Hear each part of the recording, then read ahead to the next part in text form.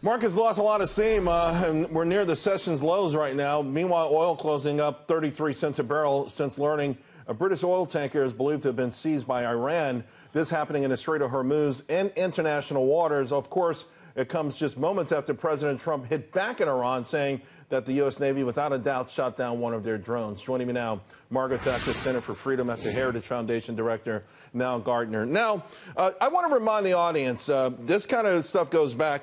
2007, the HMS Cornwall was seized by Iran. The sailors were kept for 15 days. And I remember back then, to me, it was an embarrassment to the West as the UK went to Brussels for help, really didn't get any help. And more recently now, the UK seems to be much firmer in its resolve. And so what do you make of this, how this whole thing is playing out? Yes, Charles, certainly the UK is adopting a very tough stance towards Iran at the moment. You're seeing a bigger British military deployment in the area. The British are sending a destroyer to the Strait of Hormuz. And just in the last hour or so, we understand that a British-flagged oil tanker has been seized by Iran's Revolutionary Guard.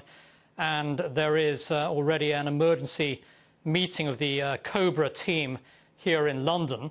All of the key intelligence and defense chiefs are meeting to discuss the latest incident in the Strait of Hormuz. And so Britain certainly is on high alert with regard to Iranian aggression. And it is vital that the United Kingdom and the United States stands up to any attempt by Iran to intimidate international shipping in the Strait of Hormuz. This is the latest act of saber rattling from the Iranian regime. But we are seeing certainly Britain adopting a significantly tougher stance than any other European country. Right. And certainly the UK and the US are closely coordinating efforts in the Gulf to combat Iranian aggression.